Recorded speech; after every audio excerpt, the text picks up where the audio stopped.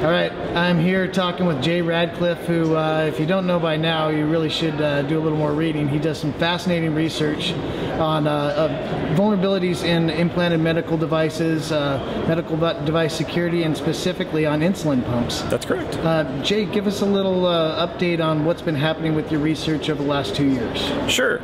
So earlier this year, I currently wear an insulin pump, and I had an experience with my insulin pump where I had very low blood sugar, sub-50s blood sugar, which is a very dangerous condition to be in. The following day after that, I went and tried to kind of figure out exactly how my blood sugar got that low, and I discovered that I gave myself too much insulin by about 8 units. And I said, wow, that's a lot. How in the world did that happen? And I went through the history of the insulin pump and discovered that it made a mistake. It miscalculated by 8 units. And I wondered, how was it able to do that? And this is normally very, very accurate. Absolutely, right? you know. And what I discovered was that I did a battery change that night. And when you do a battery change, it turns out that it forgets how much medicine is in your body. So the insulin pump's one of its only jobs in life is to remember how much medicine is in your body. And I was really shocked to discover that when you change the battery, it just throws that information away. So I spoke to people at the FDA because I've worked with them in the past on these types of issues from 2 years ago. And I said, do you want me to submit this? Is this something that you consider to be a big problem? And they said, absolutely. So I submitted it in the normal channels through the FDA so that way they could look at it, verify that yes, indeed, that is a problem and it's a major problem. And then they give it to the vendor. And then the vendor will contact me. And they sent a nurse to contact me. She called me and was very helpful. Yes. Yes, Animus is the company. They had one of their nurses call me to make sure that I was okay about 45 days after I submitted it. And we had a discussion about it, and the discussion led us to say, well, we should escalate this issue so that way the engineering staff could know about it. So we had a talk, we had a phone call with the engineering staff and their medical officer, and they said, we designed the pump to work like that. And when I pressed them to how that is safer than all the other insulin pumps, I tested this on 5 different insulin pumps, and none of them forget that information when you change their battery.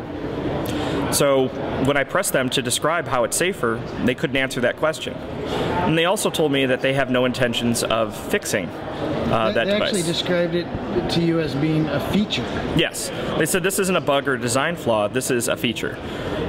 Even though they couldn't describe how that was safer, nor did they answer how this situation is less severe. Had they disclosed that this feature was available and with this device? Yes. It is actually on page 74 of their 350-page manual.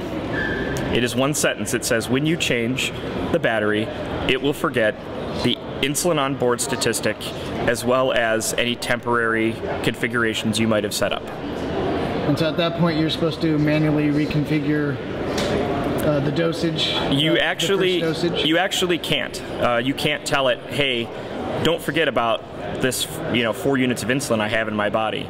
You have to manually adjust it in your head. So all of the fancy calculators and wizards that they have in these things to make sure you get the correct insulin, you have to override them and change them. So for about 4 hours after you change the battery, up to 4 hours after you change the battery, all of that math is incorrect. And so about how often do you have to change a battery in one of these devices? If you use a standard alkaline AA battery, you would change it about once every 10 days. Okay. If you have a lithium battery, those can last 3 to 4 weeks. Okay, so quite regularly. Yes.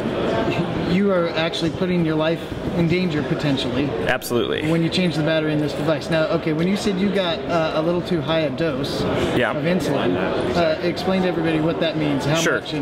So diabetics try to keep their blood sugar around 100. And the difference between having my blood sugar at 100 and having my blood sugar at 0 would be 5 units for me. So in this case, I gave myself 8 units too much. And those numbers are going to change for every person. They're different, but that calculation is going to be about the same. So if you give yourself, it doesn't take much to give yourself too much, and then you're in kind of a life-threatening position of having low blood sugar. So now you took this to the FDA, they agreed that it was a problem enough to escalate it to getting in contact with the vendor. The vendor said it's not a problem, it's a feature. Yes. And so is that where the story ends then? That's where the story is right now. The FDA does not have the ability to force them to make any changes. Once they've approved a device, it takes a lot for them to have to pull it, you know, and I don't think they should pull it.